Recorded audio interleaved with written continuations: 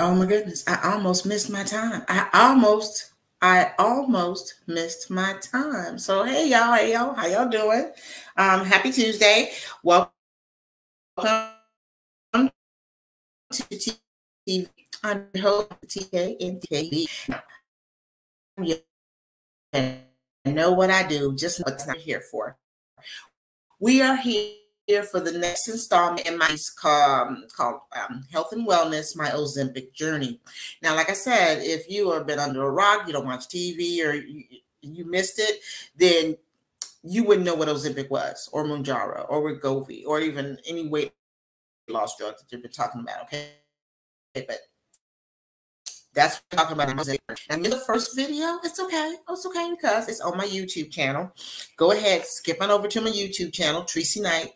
You'll know me. You'll know me when you see me. Subscribe, put your little notification on so you know when I go live. So tonight I am streaming this to both my Facebook page and my YouTube channel. Now, I may not do it every week to the Facebook page, so you're going to have to skip on over to the YouTube channel. So I figured I better let you guys know this one time, because maybe next time it's just going to be straight YouTube. I'm going to go live on YouTube and be done with it. Okay? So just to give you a little bit of a background here, I recently went to the doctor because I was concerned about my health. I mean, I've always been concerned about my health. Let's just keep it real. But I've not been doing the best I could for my health. Excuse me, I feel like I was going to do something with my hands. Anyway, I went to go see my doctor because I noticed that my blood sugar is high. I used the Freestyle Libre system. That's the little sensor, and I use the app so I can read my sugar levels on my phone. It does come with a reader, but I can use my app. I use that to gauge my sugar levels. And I also have the one where you stick your little fingers, but I get tired of doing that because I get tired of doing that. You know what I mean? So, but I do occasionally still stick my fingers, because if it's a little high on my app, I want to double check it with the little Livongo system that I have. And they pretty much say the same thing. Your sugar is high. So, and I also use an app based on what my sugar level is to gauge what my A1C probably is. And it's high. It's high. When I went to go see my doctor after the lab work, it was a 9, and it just way too high. And I really, really got knocked upside the head, because I really need to be around for myself and for my family. I mean, we got kids. We got kids who are having kids. And I want to be around for all of that for as long as God, allows me to. So, talk to the doctor. And he prescribed Mounjaro. Like I said, you go back to the first video, you know how that just did not work. And then we settled on Ozempic. Now, let me show you. Let me show you what I got. So Ozempic primarily is a type 2 diabetes drug. Now, I know that everybody and their mama and the superstars, whatever, is come out using it because they got this extreme weight loss and everything else. And yay, good for them, but that's not what it was for. It's not FDA approved for weight loss. Ozempic is not. Mounjaro is not. Wegovy is, because doctors who prescribe that are prescribing it to their patients who they have gauged as clinically or morbidly obese, and they need to lose weight. Now, Wegovy is a weight loss drug. All of these are prescribed by your doctors. But in the beginning, when these new drugs hit the market and everything else like that, doctors were prescribing it so these people can lose weight, though they were not diabetics. That's a whole other issue. We're not going to judge on that. Okay, but that's not what we're here for tonight. Anyway, but I needed something that's going to help lower my A1C, as well as help lower my glucose, my blood sugar levels. All right. So this is what he gave me. Or he didn't give me, he prescribed. Okay. All right. And most insurances will cover it if you're a type 2 diabetes, because now Ozempic, Mounjaro it's getting harder for people to just get it for weight loss, because insurances are no longer covering it for that. You have to be a type 2 diabetic, and it has to be PA approved. Okay. So it's getting a little harder, but all that influx of people trying to get it for weight loss has caused a shortage. So some people are having a hard time getting their meds. Come on, y'all, do the right thing. Do the right thing. Anyway, so he gave this to me so that I can help lower my A1C and lower my sugar levels. And like I said, I started on the 24th of January, and I have at this point taken 2 injections. This is a once weekly injection. Goes subcutaneous underneath the skin. Okay, you don't want to put it in your muscle. It goes underneath the skin. And you can do it any day of the week you like, but then you do it on the next week on the same day. You can do it in the morning, evening, afternoon, before bed, anytime during the day, and you can do it with or without food. So you don't have to worry about that. So, oh my God, I got to take my Ozempic at 6 o'clock and I'm in traffic. No, you can, when you get home, go ahead and take a shot. I chose to do it on Tuesday because due to the whole Mounjaro debacle, it messed up my whole plan. And I couldn't do it on Monday, so I'm doing it on Tuesdays, right? Which is why we're here Tuesday.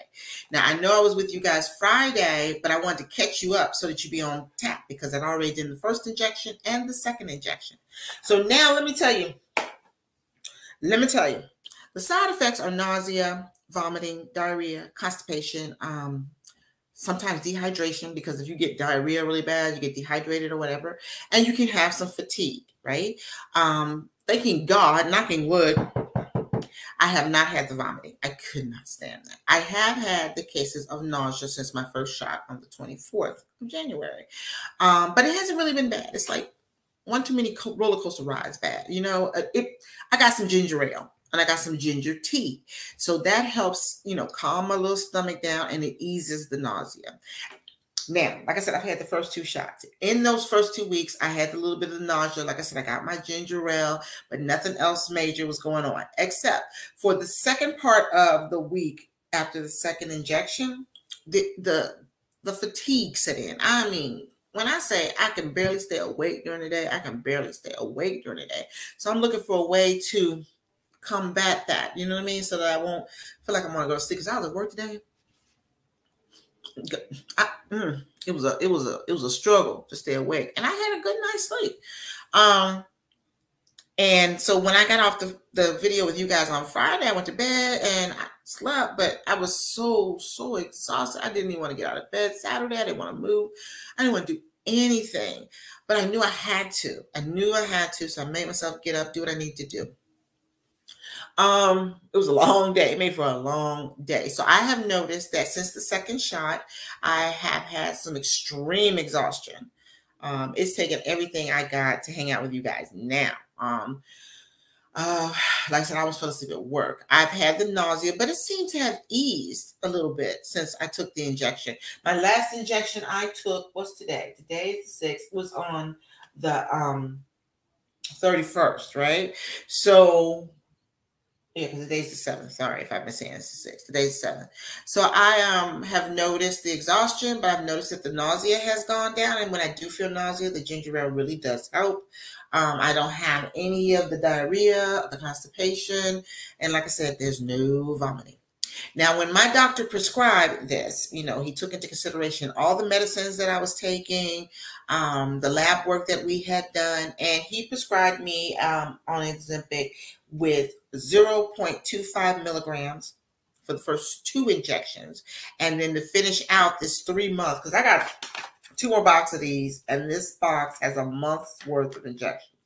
4 injections in the 1 pen, okay? So I was to take 2 at 0.25 milligrams, and then 2 more of this pen at 0.5 milligrams. Okay, so today I am increasing the dosage. I'm a little concerned because, like I said, I don't like being sick to the tummy, but I haven't had the nausea that bad, and I'm hoping that those first 2 injections kind of introduce my body to what's going on. But I'm about to increase my dosage with tonight's injection. All right, so like I said, this is the box it came in. I'll show you what the pen looks like. All right, here's the pen. I'm not gonna put the needle and stuff on it right now because you know what? Me and my injection thing, that's a private issue right now. It's between us. I don't need y'all seeing my skins. Anyway, so here's the pen. You see it? That's the pen. And right here in this window is where you would see your dosage, right? It'll pop up there. When you take this off, that's where you're going to put your needle, right? And when you're doing it, they say, make sure when you're looking at it, it's clear. Now, you can put this in the refrigerator, but you should probably take it out about 20, 30 minutes before you get ready to inject. And then, again, make sure it's clear. And then they have instructions for every new pen. You got to make sure the flow is going right. And if you guys want to see that, just let me know. Drop a comment or whatever. And I will, next time I do it, I'll share that with you. I'll share that moment with you. And it also came with the little needles that I'm going to need. They're in here somewhere. There you go. Those are the needles, right? A couple of extra. And like I said, this has 4 injections in it. 2 at 0.25 and then the other 2 at 0.50. And I'm starting 0.50 today. So I'm a little apprehensive, a little nervous because, like I said, the exhaustion has really kicked in. The nausea stepped back, but I don't know what's going to happen when I increase the dosage. But the best part of it all, y'all, the best part of the reason I started this journey is to take down my A1C. I've noticed that with the numbers of my sugar levels, the average has brought my sugar level down in the last 30 days, according to the app that I use. It's a 7.9. Wow, from a 9, y'all, from a 9. That's cool. And my weight, y'all. Now, my sugar level has still been doing the whole 200s and something. And this new sensor will go off when it goes over 250. So I'm thinking that it's because when I do eat, of course, it's going to raise my sugar level. And I've had to remember to eat because today I didn't have much to eat. All day I ate some grapes for lunch and I was full. But you got to remember this, to eat. You still have to eat. You just don't have to overeat. Your body and your brain is going to tell you when to stop. So just make sure you get plenty of vegetables, water, some protein, so that you are still giving yourself the nutrients and stuff you need. You just don't want to overdo it. All right. Now, when I started on January 24th, my weight was, 242 pounds. I know. I made it look good. Okay. But on January 24th of 2023, I was 242 pounds. Now, I'm only 5'3", y'all. That's a little thicker than I want to be. A little thicker than I want to be. Okay. So after week 1, when I weighed myself for the Weight Warriors on the 30th, okay, I weighed in at 238.6 pounds. So I lost just about 4 pounds. Right?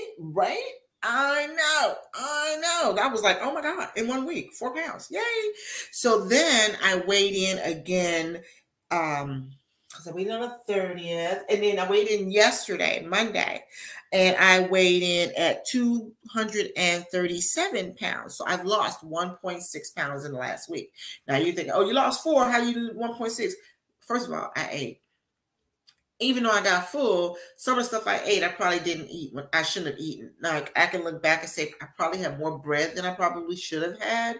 I did have some, regular proteins like chicken and fish, but I had a couple of sandwiches.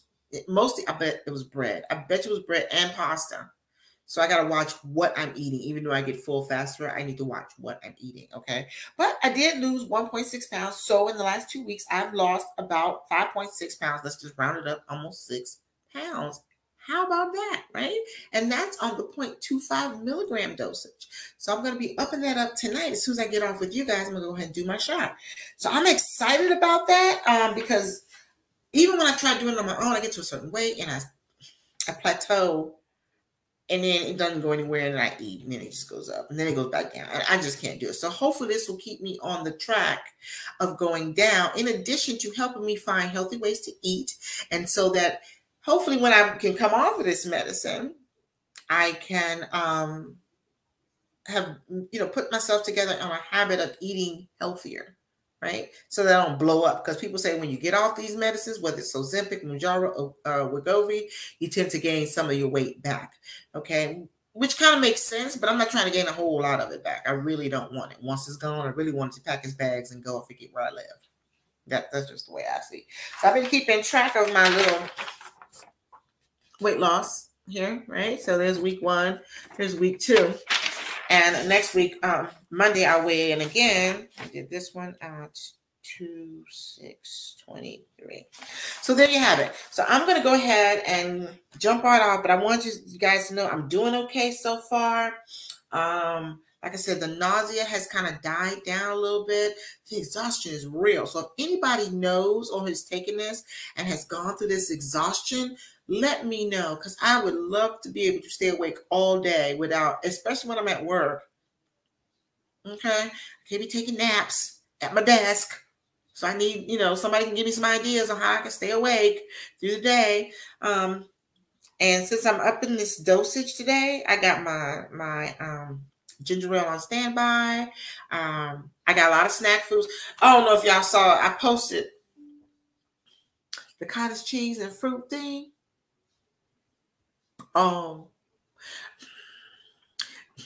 It was different. I will say that. It wasn't nasty, because food is not, my mother used to say food ain't nasty. You just don't like it. Okay. So I'm somewhere between nasty and I don't like it. Okay. I haven't got to the I don't like it portion yet, because I'm trying something different and different ways to have this cottage cheese. I already knew we were going to have it plain. So we're incorporating fruit. I've got ideas about, people are giving me ideas about cinnamon and honey and other fruits. So I'm going to work that out, because I need to eat less and I can only eat a little bit at a time. So I want it to be good, whatever it is I'm eating. So if anybody's got any questions, suggestions, criticisms, I take constructive criticism. I really do. I have a problem with it.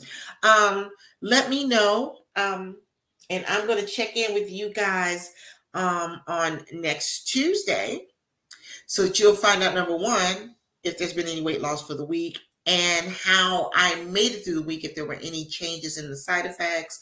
Did I get any? Did they get worse? Or did I just not have any at all? Because it really is an individual thing. Those are the side effects that a certain percentage of people have felt and reported, but not everybody goes through it the same way. It's no, you can't. How are you gonna do that? You're an individual. You do you. So thanks for hanging out with me on this journey. It's different. I actually had to get myself out of the mindset that I'm on medicine because I'm sick, because that's what I was actually thinking. I'm not sick. I feel fine. I am a type 2 diabetic, and I have medicine for it, but I also have high blood pressure, asthma, and I suffer from migraines, but I can't walk around like this all day. I can't. Okay. So I feel fine, but I had to get myself out of it, because starting this medicine, I had to think, I'm sick, but I'm not sick. Okay. So I can't be walking around like I'm sick. All right. I'm taking medicine to help myself and help my health. Right.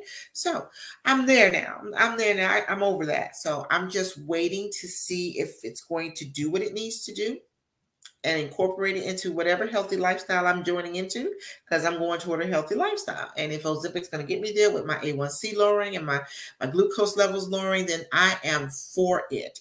Am I a little scared? I got to say, maybe. I think so. I'm not sure why, because I know God's got me. But hey, I'm just keeping it real.